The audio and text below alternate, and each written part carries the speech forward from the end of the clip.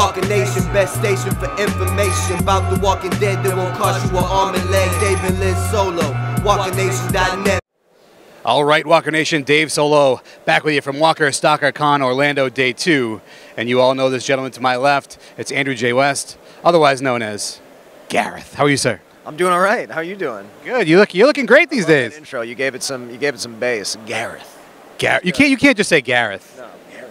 Gareth. So speaking of the man, the myth, the legend, Gareth, what was it like to be such a what some people consider evil dude? Not so much me, but some people consider him that way. What was it like? To get inside of his head and play a character like that. It wasn't about the head. It was all about the belly. I was well fed. There was nothing going on upstairs. It was just all about chowing down and making sure I got all the nutrients and vitamins and stuff. No, I mean it was awesome. But for me, it was never about necessarily getting inside the head of a guy who would do this type of thing, because like, let's be honest, I don't know, I don't know what sort of depths you'd have to go to rationalize this kind of stuff. For me, I just tried to make it a little bit simpler and just made it be about, all right, this guy's found a way to survive. He thinks that he's right, so I'm not even going to give it any more thought. He's justified enough for himself, so I'm going to break it down and just think about, like, what am I trying to do in each scene? I'm just trying to get information. Maybe I'm just trying to intimidate somebody. And that makes it simpler and easier and more human, too, and more relatable and grounded.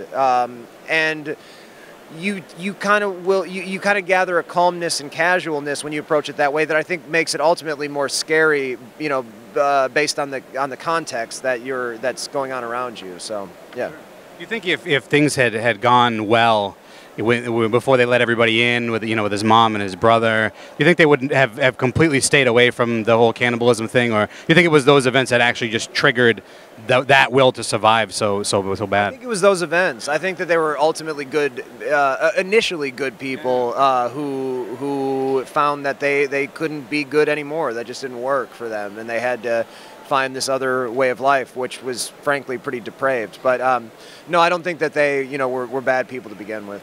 Yeah. No. So you're doing a film. You did a film with Josh McDermott, right? What's that all about? Yeah, man, I'm so excited about this. You guys got to check it out. It's called Middleman.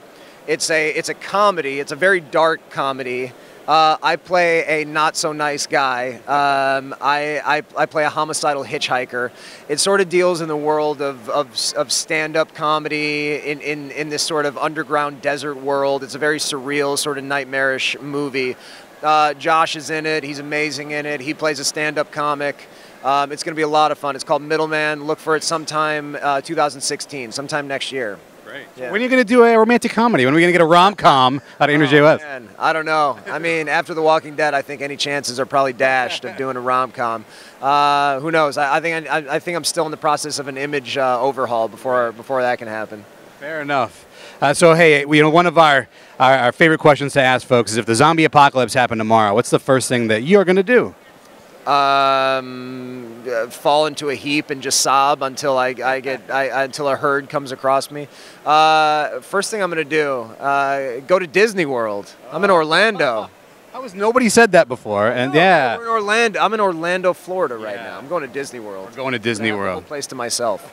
Fantastic. Thank you so much for joining us, sir. Yeah, thanks. Absolute pleasure. Good to see you again. Yeah. Likewise. All right, Walker Nation, Dave Solo back with you. Walker Stalker Con Orlando Day 2, and this is the realization of a dream for me.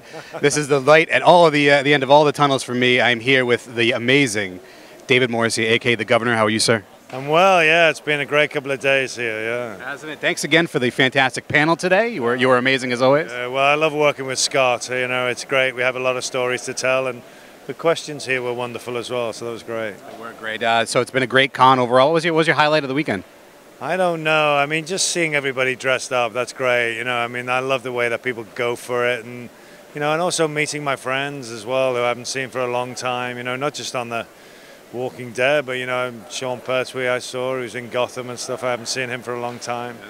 But I always love the panel. It's a great thing to do, so that was a big highlight for us. It was great. Again, thanks for sharing it. I know you still you got some people waiting and whatnot, so I don't want to keep you too long. Yeah, I'm going to run and get a flight, actually. That's where I'm going now. Yeah. But I want to know, if the zombie apocalypse broke out tomorrow, what's the first thing that you, David Morrissey, is going to do? I'd get to Woodbury. That's what I do. I'd sort of build Woodbury and get a lot of canned food. Awesome. Fantastic. Hey, thanks for taking the time. Really appreciate it. No worries. Thank you.